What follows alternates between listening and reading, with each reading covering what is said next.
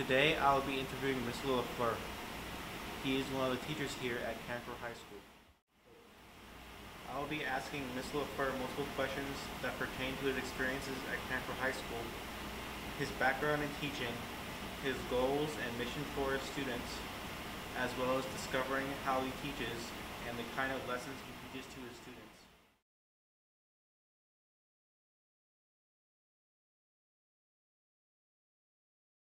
I think what makes Mr. LeFleur a good teacher is that he cares about his students and he doesn't just like do anything. He really wants to see us succeed.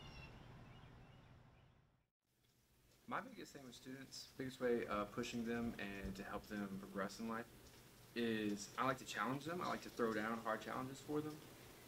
But I let students struggle. I mean, I think anybody that's ever taken one of my classes can say that, is that I allow students to struggle. And I just kind of say, you got to figure it out.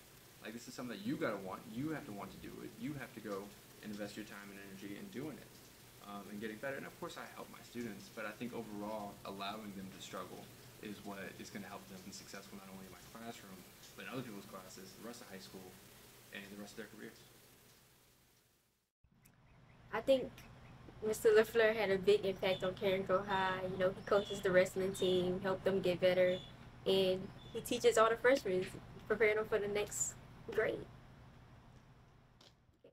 What do I love about my job at student council?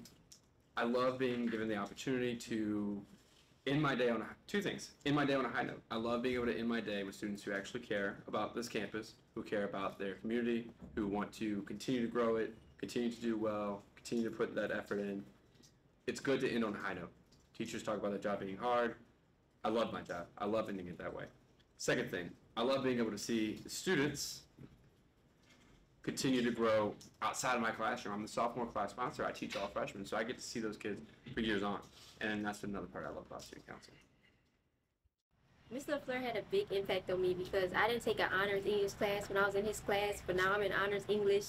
And like, he really prepared me for a lot of stuff that we're learning and to be able to do it easier than what I used to be able to do. So I first got involved with student council here on campus because of a class of freshmen I did not particularly like. They asked me, just kidding, I like those guys. They asked me to be their sponsor for their sophomore class year. So they asked me to stay involved with them, to help them continue to grow and continue to develop into leaders on campus, and that's why I do student council. My experience in Mr. LeFleur class was very good. He was a very fun teacher. He was a very fun teacher, and he always motivated us. The work was kind of like hard, but it was also like he explained it. He was able to do it, and he pushed us to our limits. What does Carencro mean to me? I've always had the belief that Carencro High School was a unique high school in Lafayette Parish for one reason alone. There's no Scott High School. There's no only Lafayette High School, right, for all of the Lafayette kids, for everybody who lives there. There's no Dusong High School. There's no Youngsville High School. There's no Broussard High School. There's a Carencro High School, though. And I've always had a lot of pride in that because this is a community. And so Carencro High has always meant community to me. It's always meant family. It's always meant people to surround yourself with, people to want to better yourself with, people that you want to grow with.